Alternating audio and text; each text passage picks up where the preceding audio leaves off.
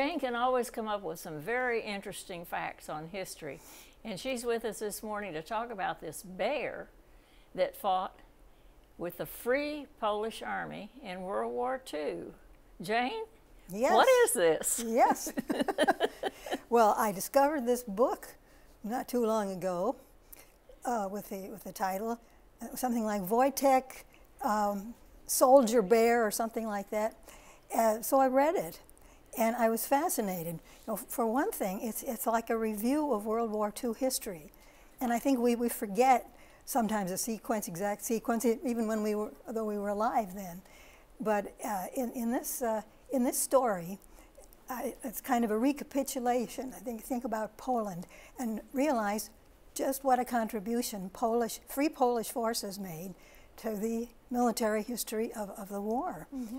And Poland, of course, had a long history going way, way back, but very, very little of that time was spent as a standalone country, Poland. Oh, there were really? Polish people all around. For a couple of hundred years, it was united with Lithuania, which used to be very powerful, in a commonwealth. But throughout that period, Poland went through some bad times, and amongst the worst was, of course, in World War II. Mm-hmm. Because Poland came out of World War I as a standalone country again. Mm-hmm. And they fought a war with the Russians, 1919 and 20, right after that war ended. And they beat the Russians. And General Pilsudski, I think, was a big name then. And they actually got kind of high on their horse because they'd beaten the Russians, and they thought, well, we've got it made now from here on in. But such was not the case. Things were going well for them economically and so on in the 30s. And as you well know, in fact, even before that, had some world-famous people like Madame Curie, mm-hmm. Maria Skłodowska, and of course musicians, Chopin, some of those. So they were not beyond scientists, but other scientists, they got to feeling, I guess, that they were strong enough to withstand just about anything. But what they did, unfortunately, I think it was a clever thing to do, was make a pact, a non-aggression pact with the Germans on one side, and this was in the 30s when the Nazis mm-hmm. were already there. Beginning, yeah. And with the Soviet Russians on the other side. Because otherwise, you know, you could feel like being crushed in between and back to the old states, which actually is what happened. Because the Germans made a pact with them, and then they made that pact with the Russians. And a few days after the Germans made the pact with Poland, they attacked Poland. Mm-hmm. And a week or so was all it took to ruin them. Right. A couple of weeks later, the Russians attacked from the other side, and then they just divided Poland. They went right back to the 1790s and split Poland up amongst everybody. So there were a lot of Poles everywhere, but there was no Poland mm-hmm. anymore.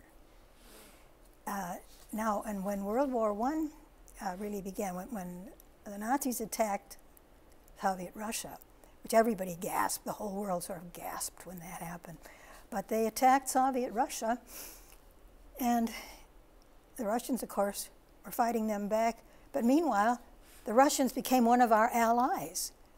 Yes. The British, the French, the United States, mm-hmm. and some lesser powers, and the Russians. Well, the Russians, some months later, meanwhile, of course, they had arrested and jailed and exiled to Siberia a whole bunch of people in Poland that they didn't like. So they started releasing them. They released some from the jail, and then some months later, they released some from all of them, I guess, in fact, from the Siberian labor camps. And if we could please see the map, the first nice, brightly colored map we have there. This map shows you in red where the Soviet Russians dominated. The Germans are that dark gray covering Central Europe and extending a little bit. The yellow ones are the supposed neutrals, or the sort of beige ones. The bright yellow is the Japanese Empire there at the time. So here you had these people in Siberian labor camps, and you can see that now that if they were released, where did they go? Well, there was really only one direction to go, and that was south. And they went down, and they came out.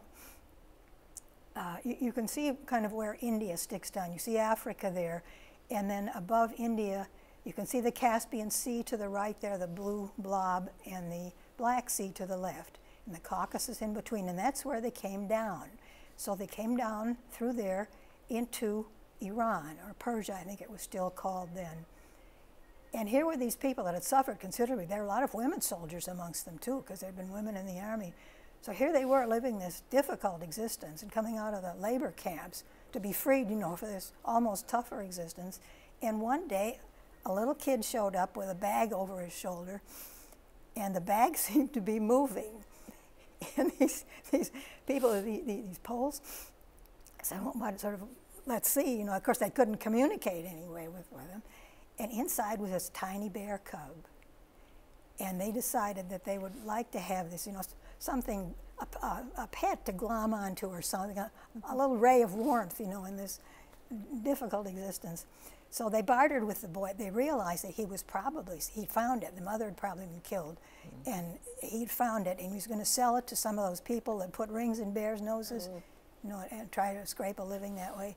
So they bartered with the child, and he was saying no.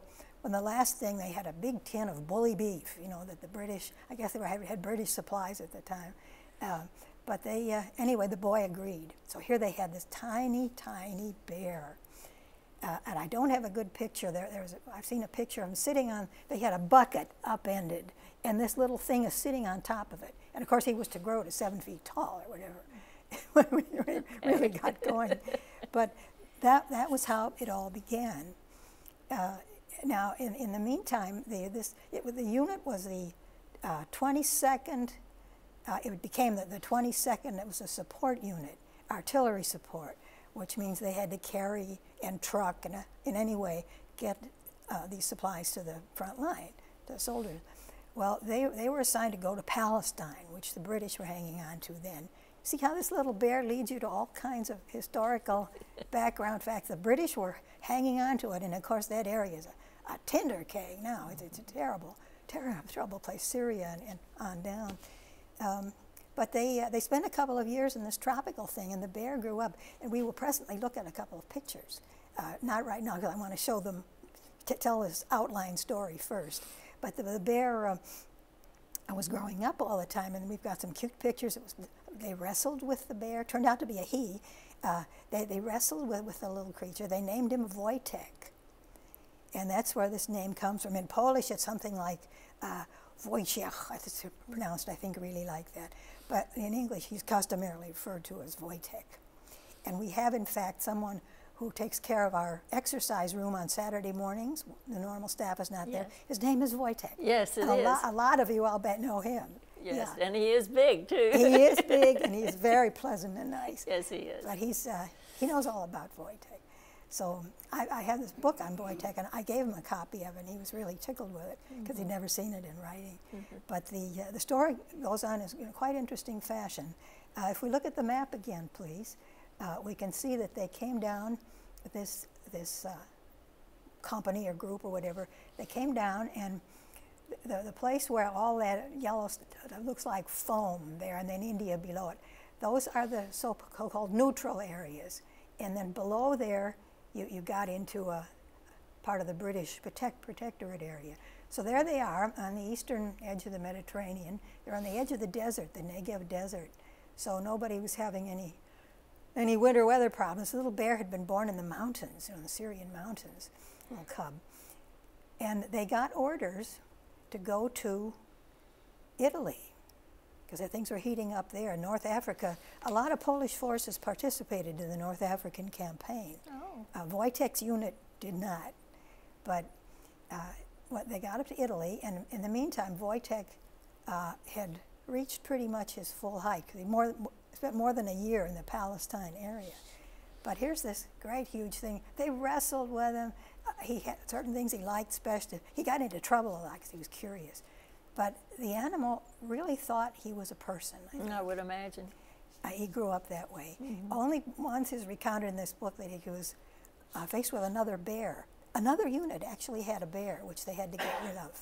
But this other bear was not friendly. It obviously had not been raised as a person, more or less. But when they were faced, so Wojtek immediately dropped on all fours, and growling began on both sides, and they began to wrestle. And it was hard to get them apart. They finally did.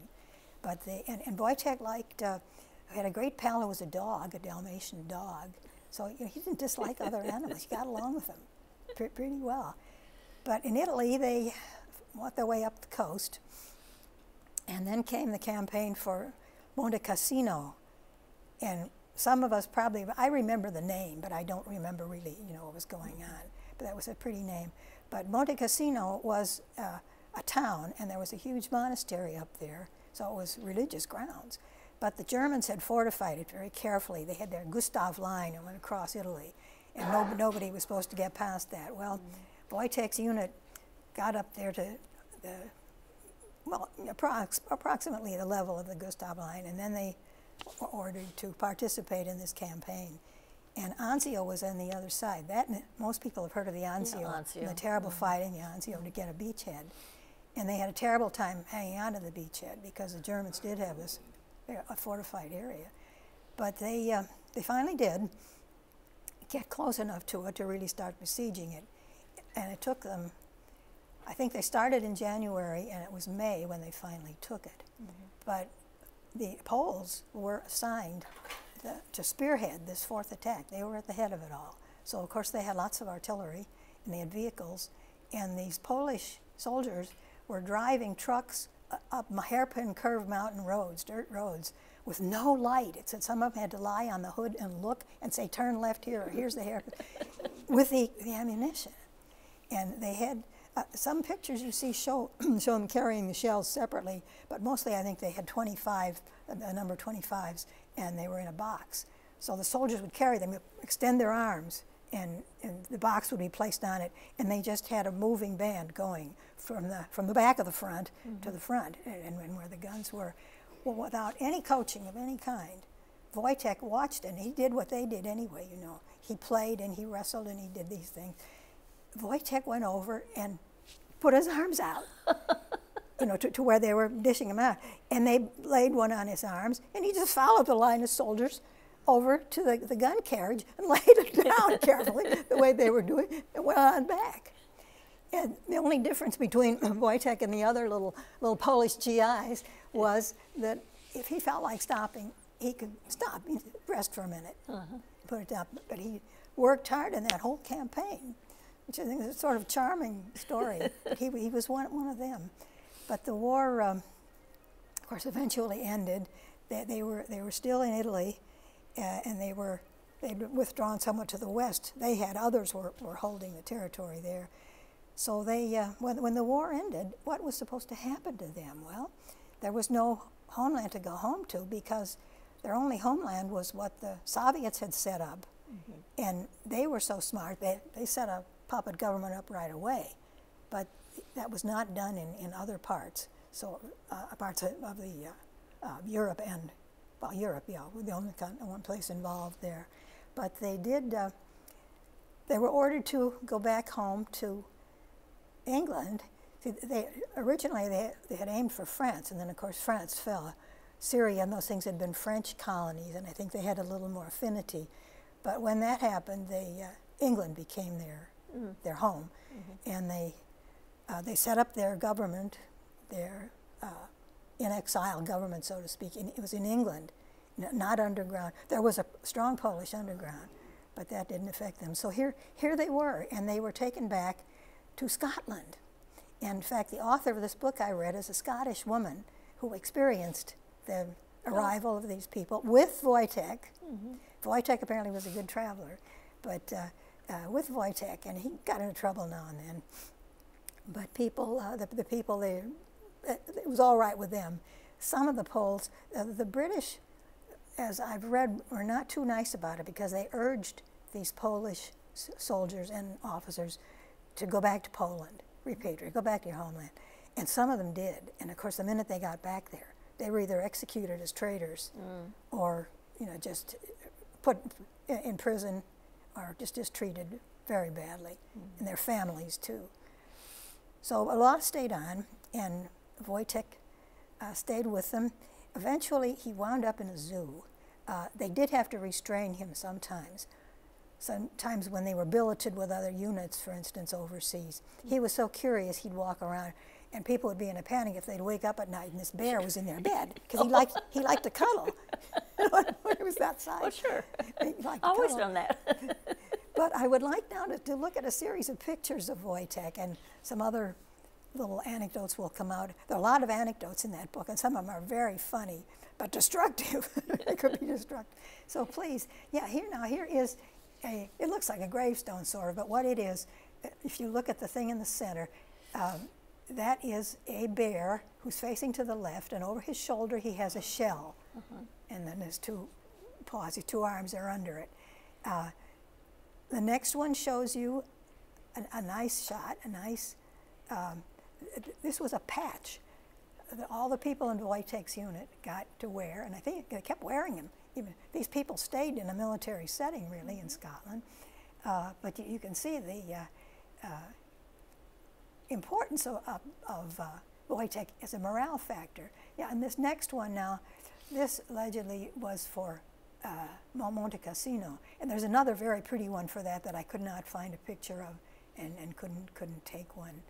But here again, and they're not really like the bear, because this bear, this artificial bear, looks much more the way Wojtek really looked. The very short legs, you can see here, the little short legs, and then the kind of leaning back posture there to him, and the sloping shoulders, the low shoulders, pointed nose. This was more like what Wojtek really looked like. It's comfortable, a huge teddy bear kind of thing sometimes. And as we go on and look at some more pictures now, we'll proceed. Seeing the one of him carrying this reminds me of a time when I was in Winchester. I lived west of Winchester in the mountains, and a friend of mine was bringing groceries in, and she went back for a second load to her car, and what she saw was a bear with groceries in his arms walking up the driveway. Really? Oh, how great. I thought you were going to say they would disappear to the bear. No, the bear was just carrying them away. That's tremendous. One of the anecdotes they tell about him while they were still in Italy, just before the end of the war, some other unit was nearby, and they were walking through the terrain. There were some woods and some open land, and they saw a bear come out of the woods and head for this unit that they were also heading for. And they thought, good Lord. And they hollered out, there's a bear, bear, watch it, watch it. And no response, it was just sort of ho-hum. And then they realized, and the bear then went back into the woods and came out again. It was carrying something. Yeah. So they, but that's wonderful. I mean, that's real life. It does really happen. It does really happen. Great. Well, now as we look again, pictures. Here's the bear, sort of teenage here, looking very much like a large teddy bear, and some of the little soldiers around. And of course, were always hungry. And here they were, I think they were playing beg. Either way you play beg with a dog particularly. And here's another one where they're playing beg with him. And here he's a lot bigger.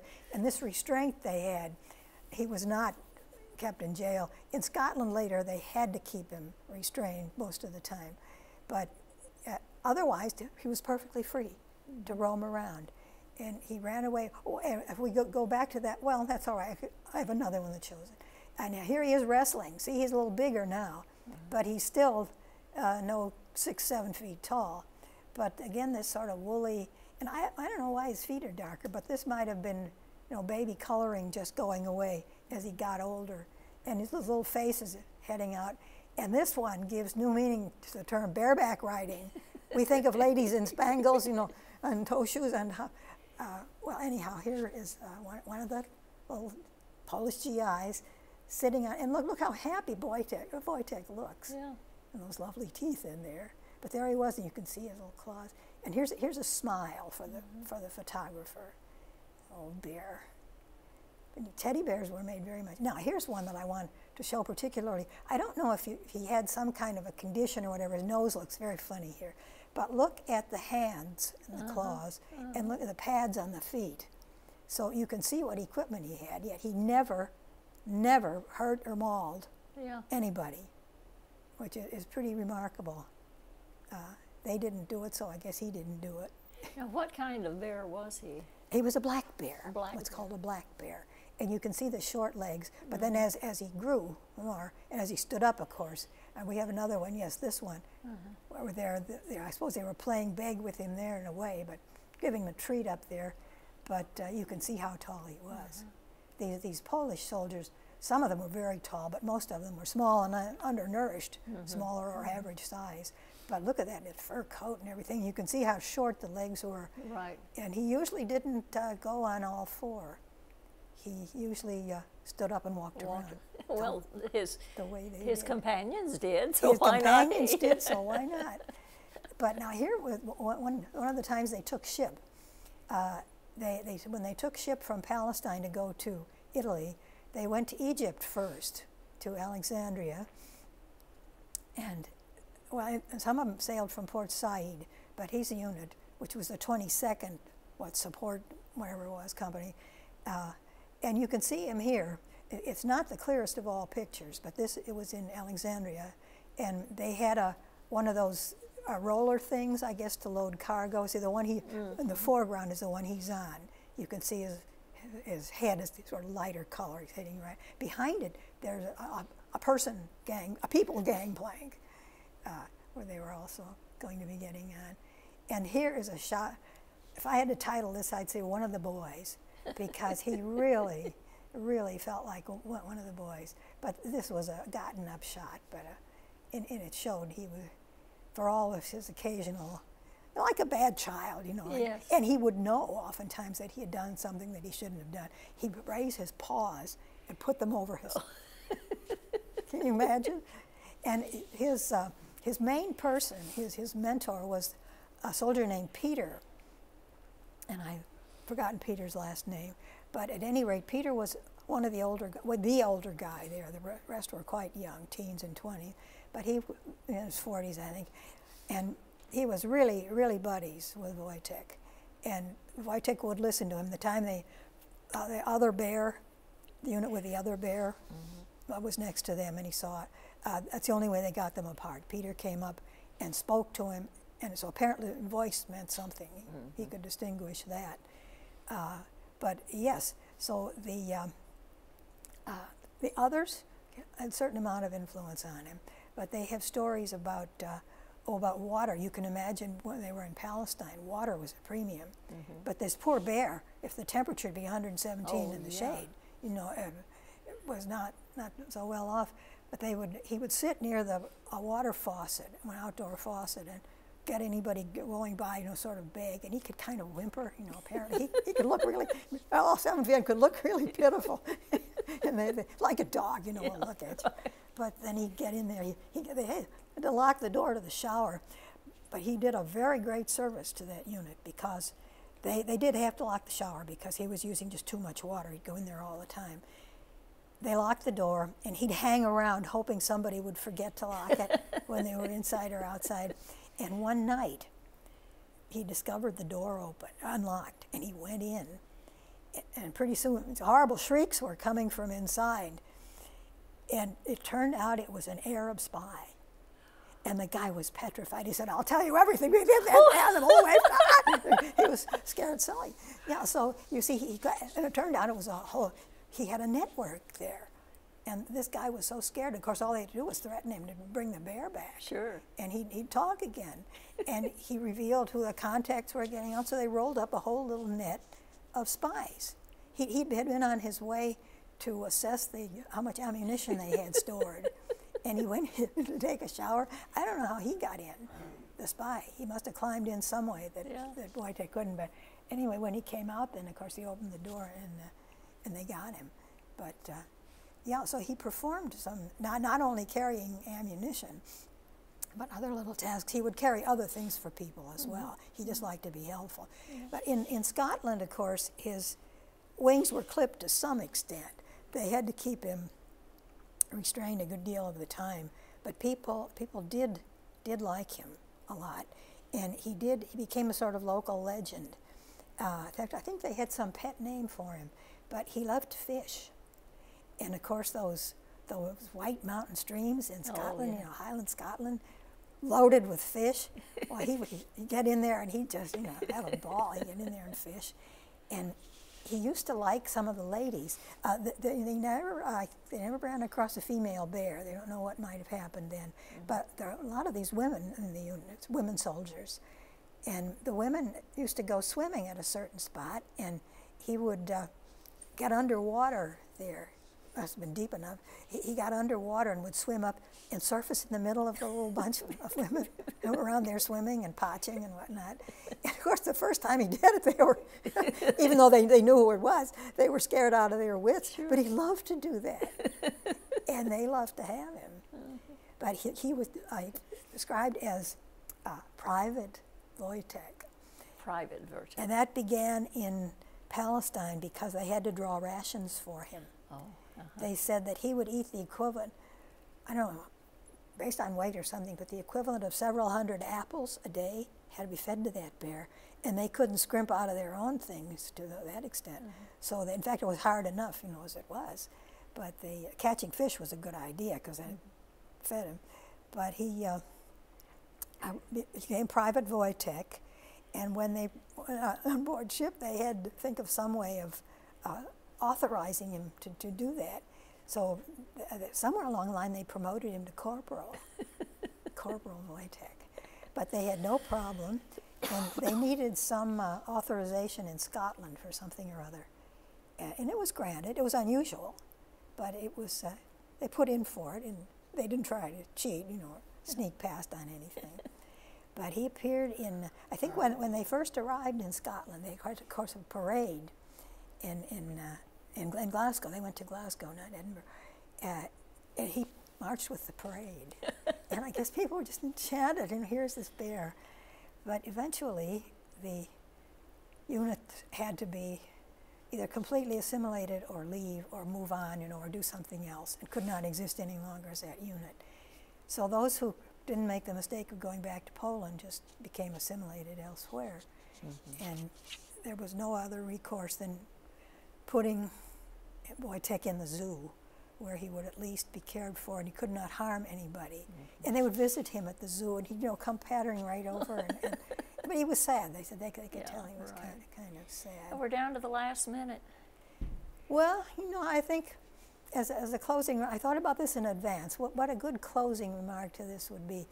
And I was thinking, true, this is to a large extent an animal story, but the way we take representative human beings, and their biographies count as history. We write their biographies, we study them.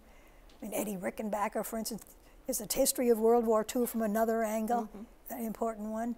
But why not an unusual, outstanding animal, noteworthy animal who did unusual things, and who also performed the service of sort of knitting this unit together. Other animals, outstanding amongst the others, are carrier pigeons. Yes. Carrier pigeons are really remarkable creatures. Right. And they'd get to know their handler. They're not as cuddly as a bear, but carrier pigeons. And in World War I, a couple of the units had animals. One had the famous whiskey and soda, the 2 lion cubs. But they never did anything. They just rode on the whole thing free. See, but Wojtek tried to earned his way. Earn his keep. So he died there eventually in the zoo, and he's buried as a monument to him. That's wonderful. Yeah. So it's a... Well, it's a wonderful story. Wonderful story. Now you know all about the bear that fought with the Free Polish Army. Free Polish Army.